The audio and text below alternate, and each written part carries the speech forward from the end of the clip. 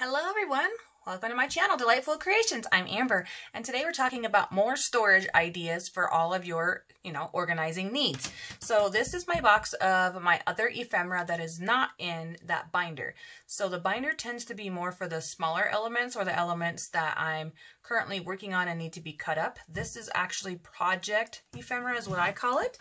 And inside my nice little box here, I've got a whole bunch of these Jot button file bags. They come 3 to a pack from the local dollar store. Really cheap and affordable way to store my goodies. I have like 2 left. I got all they had, so I'm gonna use them up.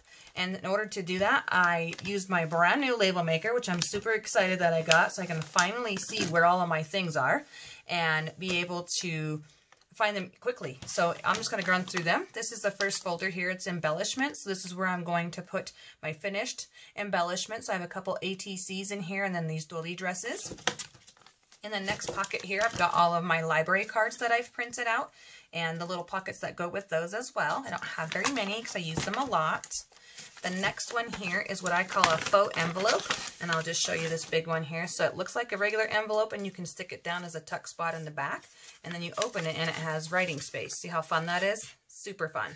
So there's those right there, and I learned that from a gal here on YouTube. I can't remember her name. And then these are my banner pockets that I've made. So I've got the finished ones and the ones where the bases are done. It's just easier for me to have them all in one spot, even though technically you could probably put that in the embellishment folder, but for me, embellishments are smaller, so that's like a big full-on page decoration. This is my lined writing paper that I have coffee dyed, just like write little notes on and stuff, and I wanted that in here as well. These are my postcards. I have some that are store-bought. Sorry, probably shouldn't shake it. Like this one is a store-bought one. And then a couple of them I've made and turned into, I cut that out of a book and I just made the back and it looks like just like a regular postcard. The other images in here are not back. Some of them are and some aren't. And it's just really easy to see what's in here and go through it. So as I go further back in the box, the bags get fuller and fuller.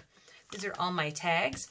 Every tag in here has a eyelet. That is the requirement to go in this bag. So if it doesn't have an eyelet, it doesn't go in this bag because that means to me that it's not ready to use. And then in this one are my altered paper clips. So I've got the fun little stringy bits. I've got some of the leftover fall ones that I've made and then some out of my button clusters. And the next one, I have all of my pre-made pockets. So some of them are out of book pages, some out of scrapbooking paper, and some out of notebook book pages. I have my huge bag here of button clusters. I sat and made all of these button clusters. And I started out doing it with my friends, or my cousin's vintage junk journal. And I made these all over like, I don't know, 3 or 4 days. So I got a little carried away, but I've got plenty to use for a while. The next one are my flowers, and this is all my flowers that are not fussy cut out. So if I want to specifically cut out one, I can, but I like to have options to like use them as like little tea cards, or so you can see I didn't cut off the actual name of the flowers, so it just leaves it to be a little bit different than just a fussy cut flower. The next one here, I have all of my envelopes that I've made so far that are what do you call it, like Franken pages. So just my scraps that I've used and just glued them down. This is not all of my envelopes. This is just all the ones that I've made this way. The other envelopes I have on my storage cart. I'm getting a little bit out of order here. Then I got my doilies, so all of my coffee dyed doilies, my hearts and my circles. I don't have any tea dyed. I should make some tea dye doilies. That would be fun.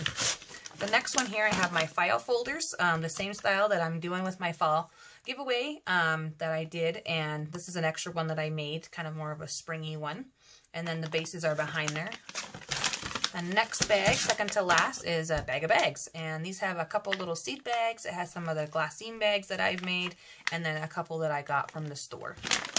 The final bag here are all my journaling cards. Most of these are Tim Holtz journaling that I got on clearance from Hobby Lobby. Some of them are cut aparts from Joann's, and some of them I've homemade, made them myself. So I've got a whole bunch of different ones in here, and yeah, that's how I keep all of my other little bits and pieces. And I hope it gives you an idea for what you can do. Cheap and friendly, and it's super, super organized. Everything is in its place, and it won't ever get lost. It won't get mushed together. I have tried using what do you call those, storage bags, like Ziploc bags, and they are just not working for me because the way the bags are laid out, they're really thin. This is a lot thicker, and they just fall over on each other, and I found that annoying that I had to keep flipping the flap over so that I could see what was inside there. But anyways, this is my box of organization for ephemera. Thank you so much for watching. Have a great crafty day.